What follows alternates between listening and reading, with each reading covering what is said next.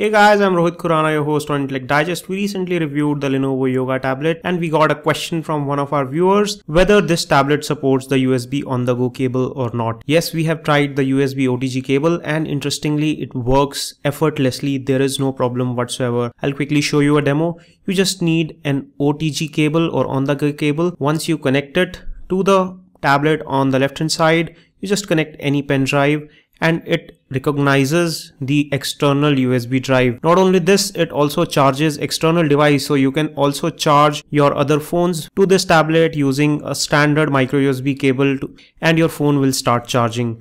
This is as simple as that. This is all we have in a quick video in which we show you how the USB cable works on the Lenovo Yoga tablet. We hope you like this video. Don't forget to give us a thumbs up by pressing the like button below. For more such videos, stay subscribed by pressing the subscribe button. This is your host Rohit Khurana signing off. Thanks for watching.